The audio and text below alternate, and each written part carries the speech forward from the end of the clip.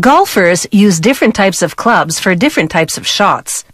Woods for long-distance shots off a tee, putters to gently roll the ball into the cup, and irons for everything in between. That's why in golf, choosing the right club for the shot is a key part of the game strategy.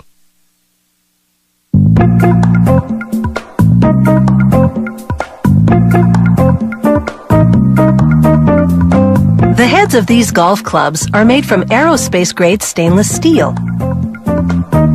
To produce them, the factory begins with a wax replica of the club head. To make this wax pattern, as it's called, they inject hot wax into a mold. They extract the pattern and snip off the bulk of the excess wax.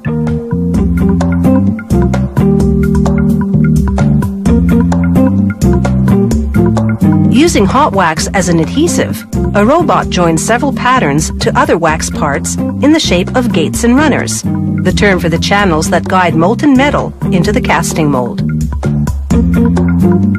Then the robot dips these patterns into liquid ceramic material 4 times, with a shower of silica sand in between each coat. The ceramic and sand harden, forming a shell around the wax patterns. Then the factory melts out the wax. The shell is now a mold with which to cast the metal club heads. On the casting floor, a furnace heats steel bars to 1635 degrees Celsius, well beyond the melting point. Meanwhile, another furnace heats the molds to 980 degrees Celsius. This burns out any remaining wax. It also fires the ceramic, making it strong enough to withstand molten metal.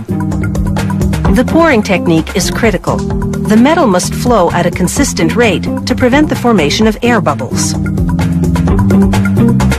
After 5 hours, a pneumatic hammer breaks apart the mold.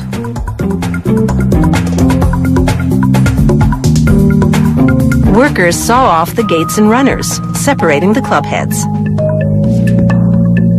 Then they grind off the last remnants of the gates and runners.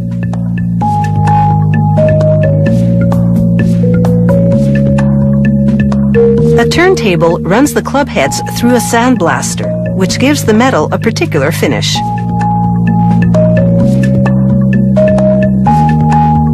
Next, they stick on a metal badge bearing the club's model name. They apply a dot of automotive paint. The color identifies the angle of the club. There are 12 different angles.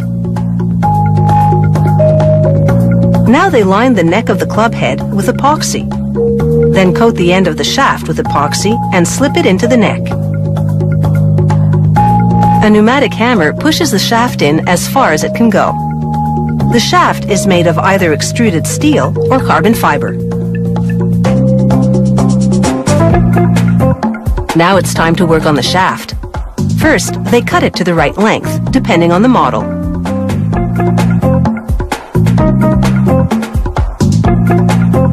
Then they put the shaft on a spindle and wrap the top 25 centimeters in double-sided tape to hold the club's rubber grip.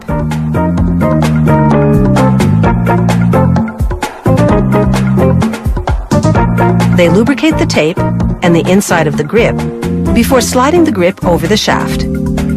A laser line helps them align the grip in the right position. This is critical because the grip is the golfer's guide to correct hand positioning, which is essential to a good swing. Next, a computer reads the lie, the term for the club head's angle relative to the ground. Then it reads the loft, the term for the angle of the club head's face. The computer then tells the technician what adjustments to make.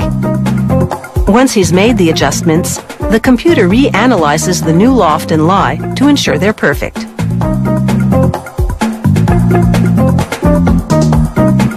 Finally, the golf club goes for a weigh-in. The scale shows that this club needs another 18 grams to bring it up to spec.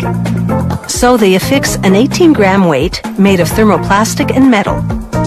Actually, it weighs slightly less than 18 grams because they factor in the weight of the epoxy glue. It's this type of precision that ensures these golf clubs fit the quality specifications to a T.